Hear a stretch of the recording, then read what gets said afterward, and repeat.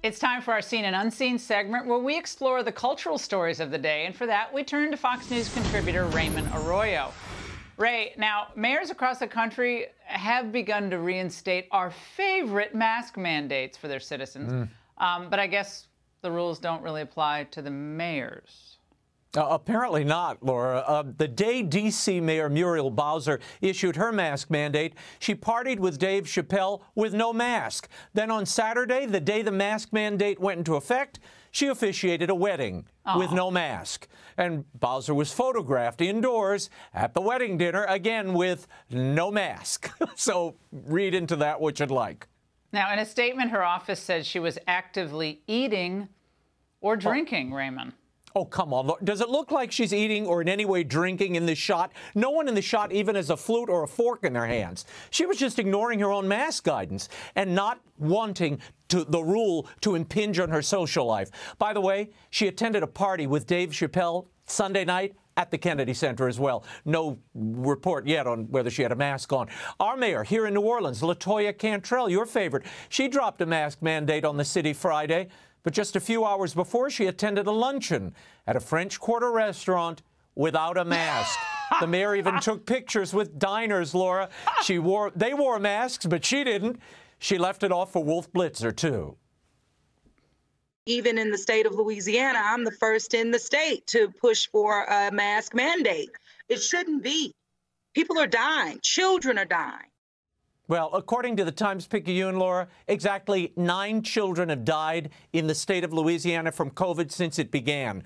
Our children are dying, all right, but in the streets, it's gunfire taking them out. 5 people were shot on Bourbon Street. It looked like a crazed wilding in the street Sunday morning, and a juvenile was gunned down and killed nearby. That's the pandemic that this mayor needs to address, and all these mayors. They need to begin to implement and display what they're trying to force their citizenry to adopt. But Raymond, we've been role models. Yeah, we've been on this since March and April of 2020 when they rolled out all the perpetual crisis measures, and they were going up to look at their boats, and families going to Florida, and everyone else supposed to stay inside and just suck their thumbs. I mean, it's so obvious from the beginning.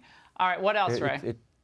Well, look, we've been covering the Hunter Biden art sale, Laura, for weeks. I even went down to that gallery. Well, government ethicists say the sky-high prices and scant oversight of this art sale, it's a tempting target for those looking to buy influence with the Biden administration. Well, now Hunter Biden, has reacted this way.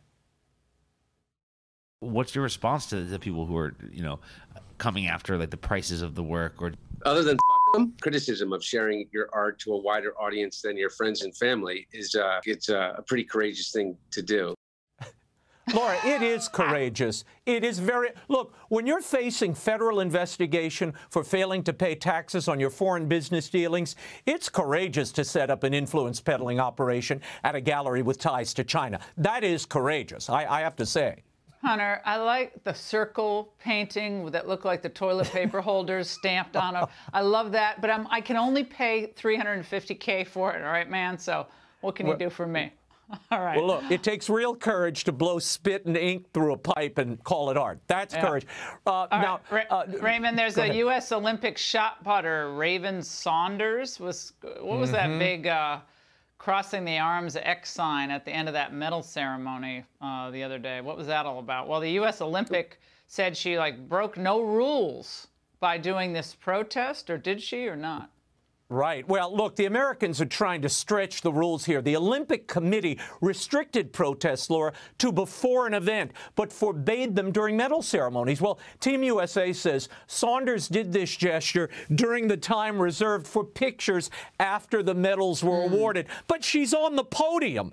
The International Olympic Committee is still looking into sanctioning Saunders. They have to enforce these rules, Laura, or otherwise these games are going to turn into constant rolling protest ceremonies. That's not what people want. Yeah, well, I thought she was stretching. When I do my Orange Theory, I stretch like that. So I didn't understand. I don't. The rules are the rules, but they're looking for little loopholes. But I think it wrecks the games. It's just we're there to watch the athleticism, which is impressive, but that's not. Raymond, thank you. Hey, Sean Hannity here. Hey, click here to subscribe to Fox News YouTube page and catch our hottest interviews and most compelling analysis. You will not get it anywhere else.